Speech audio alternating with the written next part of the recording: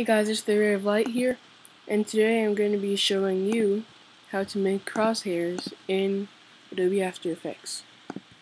So make sure that the color is black and that you're using the pencil tool. Okay, then you're going to want to stretch it from this side. Oops. Edit. Undo.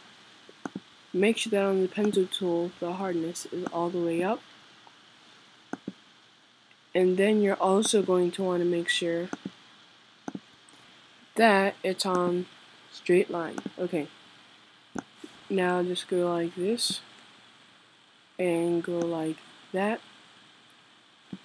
You want to go to your eraser tool. Make sure that the hardness is all the way up. It already is. Now you're just going to want to go like that.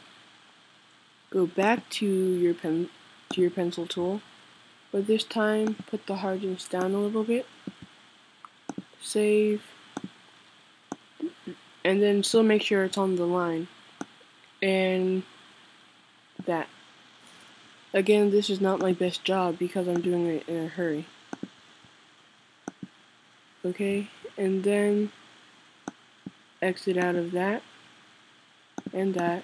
And you're just going to want to make sure that it's green in all four corners. Save to my desktop as that. Then you're going to want to exit out. And now you're in Adobe After Effects.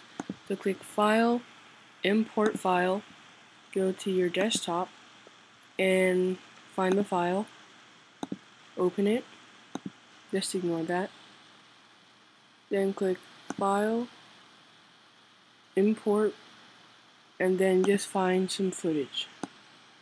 So I'll go like this, and I'll go like that. Okay. Now you want to go to Effect, then click Keylight 1.2. Now you're going to want to click this, then you want to click the eyedropper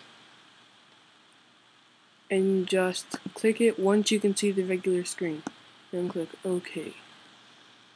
Remember, this was in a hurry, so it's not my best job, but then it'll look something like this.